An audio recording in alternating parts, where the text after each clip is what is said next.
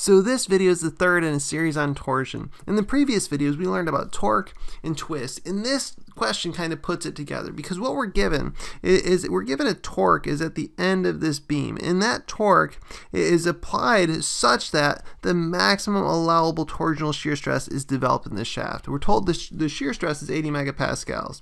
Alright, and at that stress, at that torque, what we want to find is the angle of twist. So we have to look at a couple things. One, we have to look at our equation for torsional shear stress, which is TR or T, C over J.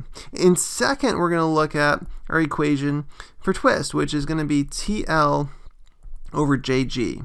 And these are different things that we're going to need to figure out, but what we know here is T is the torque, and let me just label each of these. R, the radius, J, polar moment of inertia. And when we put those in, we're solving for the shear stress. And similarly down here, we still have torque. Now L stands for length, J is still the polar moment of inertia, and G is the shear modulus or modulus of rigidity. And when we plug those in, we get the angle of twist, right? And what we need to know here is in radians. So I'm going to write that in capital letters because I like to shout at you sometimes. But one thing you need to remember is this is radians, right? This is a big deal. So you need to multiply by 180 over pi to get back to degrees. All right, so these are a bunch of formulas, and it's, there's a lot of different pieces in there. And one other piece that we need to know is this formula for J. So J in the FE reference handbook is given as pi times a to the fourth over 2. And what we know A is for any given circle, A is the radius. Okay, that's going to give us our maximum torsional shear stress, right? And you can find that shear stress at other points, but A in this case is going to be the radius. Okay, so basically we have three equations we need to solve for one problem, right? And this is going to be one approach. If you want a shortcut, you can skip to the end of the video. I'll put a link to the time code below, but I'll do it this way first, and then I'll look at sort of a shortcut where we kind of go through it. So first, let's go and solve, this equation to solve for T. So I'm going to make a little bit of room here, and what we'll say is T, if we multiply both sides by J divided by R, is going to equal tau times J divided by R.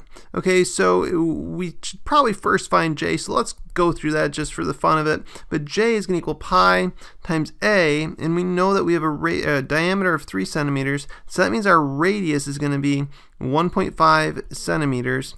I like to convert that to millimeters, so 10 millimeters per centimeter. And then we have to take that to the fourth power. Divide all that by 2. So when we solve for J, we get a big number of 79,522 millimeters to the fourth. Okay, so that's J, but now what that allows us to do is to substitute in. So we're going to put in 80 megapascals. That was the allowable torsional shear stress that we were given, times J, which is this big number here, 79522 millimeters to the fourth, divided by R. We're told that, we know that here R is going to be 15 millimeters, and what we get is a value of 424,115. And the units work out here when everything's in megapascals and millimeters to be Newton and millimeters. So the last step here is just to go right in and to solve for theta, right? So theta equals, well, what? Well, we already solved for T, which is the torque, so we can just put that in, 424,115 Newton millimeters, right, times L, in this case 4 meters. I'm going to convert that to millimeters, 4,000 millimeters, divided by JG. So J, we've already figured out, is 79,522 millimeters to the fourth. And G, we were told here is 30 gigapascals, right? So if I move this down a little bit, you can see it, but 30 gigapascals, that's equivalent to 30,000 megapascals. And again, if we have megapascals, newtons, millimeters, the units all work out nicely. And when we solve this, we're going to get 0.7111. And remember, the twist is in radians, so don't forget the twist on the twist equation. This is in radians, which we need to convert, to degrees, 180 divided by pi, and the total number of degrees we get is 40.7 degrees. All right, so that's pretty cool because that's our answer. That's the amount of twist that we get at the free end of this, right? If you just stopped right here at the 0.711, you might be tempted to come up and pick, you know, your answer of 1 degree, but that one is incorrect. Okay, that's not good. What we do know here is we have 41 degrees as an answer, and that is our solution. All right, so for those of you that want an easier way, let me show you a little shortcut here, right? Because what you'll notice is that in both of these equations, right, we have J. And here this is kind of cool because J and J, well, what happens? Well, let's just play a little game of algebra here. So if we take theta here, I'm just going to make a little bit of room here. And if we take theta, let's see what happens. So I'm just going to take theta, and this equals TL over JG. But instead of T, I'm going to write this equation in and see kind of what happens, right? So if we put this equation in, tau times J divided by R, right? That's what we had for T over here, right? Times the length divided by JG. Well, the cool thing here is, right, what happens is J goes away. And when that happens, it simplifies our equation down to tau times L divided by R times G.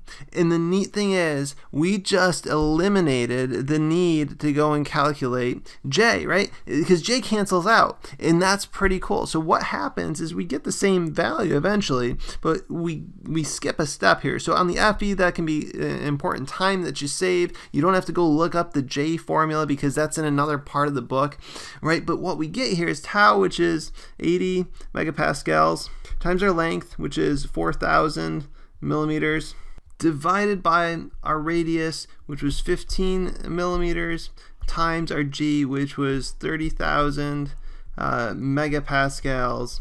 And likewise, when we do this out, we're going to get 0.7111 radians. You know, we multiply that by 180 over pi, and we get the same thing of 40.7 degrees without ever having to calculate J. So that's a one-step shortcut. Maybe it helps you. Maybe you don't like doing this algebraic manipulation. Even if you don't, what you could do is you could leave this value, right, in terms of J and just never solve for J. And when you plug it in down here, the J will go away, right? So that's pretty cool. But again, with the twist equation, don't forget there's a twist. You have to multiply to get to degrees. And, you know, make sure you cross your T's, dot your I's, and you'll be doing well. All right, so hey, I hope this helps. If you have questions, feel free to drop a comment below. Otherwise, keep working hard, moving onward and upward.